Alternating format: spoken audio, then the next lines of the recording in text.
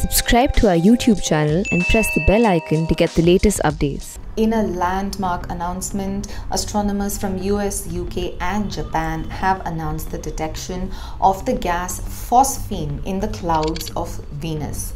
Phosphine, which goes by the chemical formula pH3, is synthesized on Earth by anaerobic life forms and decaying organic matter, as well as in the lab by humans. So the researchers set about trying to find the source of this gas on Venus and could come up with nothing that we know or understand that occurs naturally. So they offer as explanation only the two options that are left: some chemical process that we do not know or understand yet, or life. In this episode, we're going to discuss the new findings from Venus. What phosphine is, how it was detected, what could possibly create it, why we think there could be life in the clouds of Venus, and what all of this means. My name is Sandhya Ramesh and this is Pure Science. Phosphine gas is a biosignature on Venus. Biosignatures are markers that indicate potential present or past life. A common one is water, of course. Whenever we send out spacecraft or we're looking at exoplanets or even other bodies in our own solar system, we chase after water because water is a biosignature. Similarly, there's also methane. We keep seeing methane spikes in the Martian atmosphere make news every time on Earth because on Earth, methane is produced by either volcanism or ruminating animals. There's no volcanism on Mars, and unfortunately, there aren't any cows on Mars either. Venus is a different situation. The planet is a hellscape. It is the hottest planet in the solar system, even though Mercury is closer to the Sun. The average surface temperature on Venus is 450 degrees Celsius, which, as everyone commonly says, is hot enough to melt lead. This is because of its dense atmosphere. Venus has the thickest atmosphere of the four rocky planets in our solar system, and this atmosphere is composed of almost 96% carbon dioxide. At one point in the past, we think that Venus did have liquid water with oceans, just like Mars also did, but at some point a runaway greenhouse effect took hold and it started to raise global temperatures. In fact, we think this is the fate that awaits us on Earth if we don't act immediately.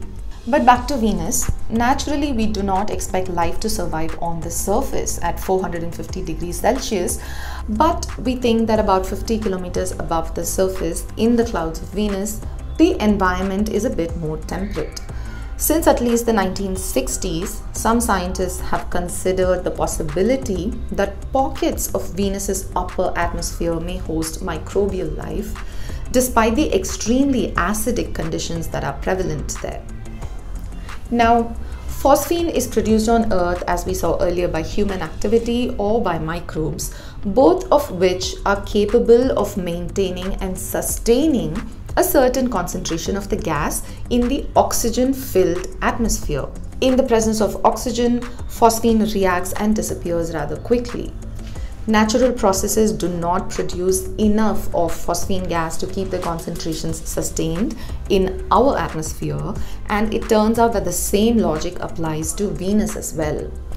There are trace amounts of gases that come and go, and these can be attributed to natural processes, but a significant and sustained quantity of gas would imply life on Venus. Phosphine is found in the atmospheres of giant gaseous planets like Jupiter and Saturn because these environments lack oxygen and are at high temperatures and pressures, causing the same chemical reactions that we do in labs here to produce phosphine. But rocky planets do not have environments that are conducive to the natural production of phosphine, making it a potentially good indicator for life. So it's a good biosignature for Venus.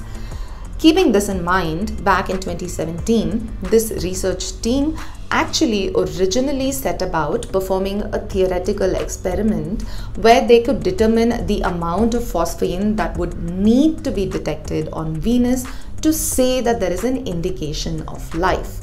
This was the objective with which they started their project. However, As soon as they started to look for phosphine, they surprisingly realized that there's much more phosphine than they anticipated in the clouds of Venus.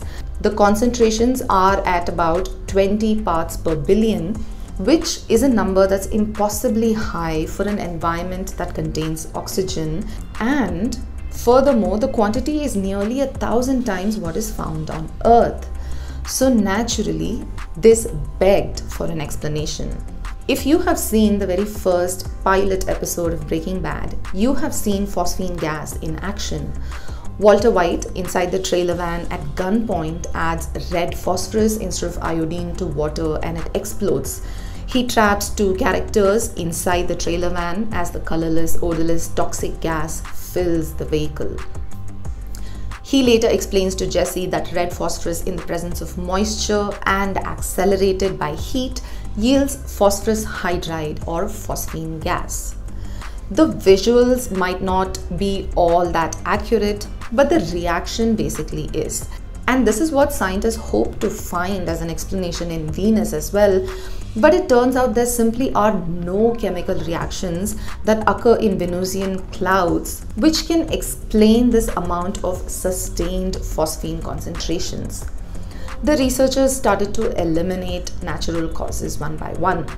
First, they eliminated the accidental observations of other gases such as ammonia, which can falsely reflect as phosphine during detection. Then they examined the composition of the atmosphere and the reactions that could produce phosphine, only to conclude that the conditions are simply not good enough to produce the gas at such high concentrations in the atmosphere of Venus. Additionally, they also ended up eliminating planetary phenomena like volcanism or lightning for not being powerful enough again. Other exotic processes such as large-scale friction or even the solar wind could only produce the gas in negligible amounts according to their own paper and their findings. Furthermore, in the conditions where phosphine was found, the gas should survive for just about 3 years according to the researchers' estimation. But the presence of gas there today indicates that there is an active process that is producing it. The scientists have made it clear that although their findings offer life as a potential explanation to the presence of gas, the presence of gas itself is not evidence of life. If anything, going by our historical astronomical track record, most scientists think that it is likely that there is an alternate explanation for why phosphine is being produced other than alien microbes, because it's never aliens. In this case, in a change from our regular discourse on extraterrestrial life, we can at least reframe it to say that it's likely not aliens, but for once we can't know for sure.